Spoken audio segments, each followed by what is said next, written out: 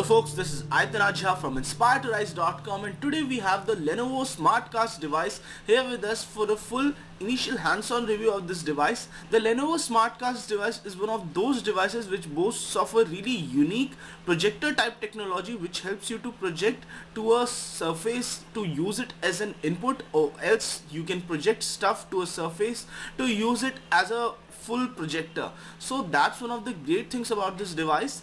And as is visible, we are trying to play the piano over here, but in this piano application, after 5 or 4 notes, we found a certain amount of lag while playing that, but still, all in all, it was a very decent experience coming from such a small device. So apart from that, let us just look at this device from a close perspective. The device is a little bit thick, and the housing on the top which hosts the sensor for the Smartcast is a little bit different. You have the micro USB port on the right hand side, the 3.5mm jack on the bottom, and the projector casing on the top is movable, and you can move it, tilt it around. The UI on this device is almost similar to the Vibe UI, and not much difference is present over there.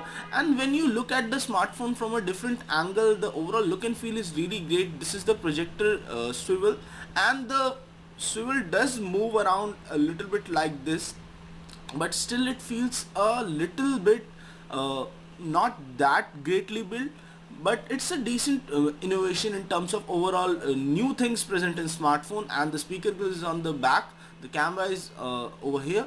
When we get a full chance to review this device in detail, we will show you more about this device. All in all, the UI etc was snappy, and the touch interface was decent on the Smartcast device, but still this technology is in its infancy and has not been mass produced to a really large scale up till now. So the future will tell us how good this device turns out to be. If you liked our Lenovo Smartcast initial impressions video, don't forget to hit like and do subscribe to our channel folks. This is Jha signing off.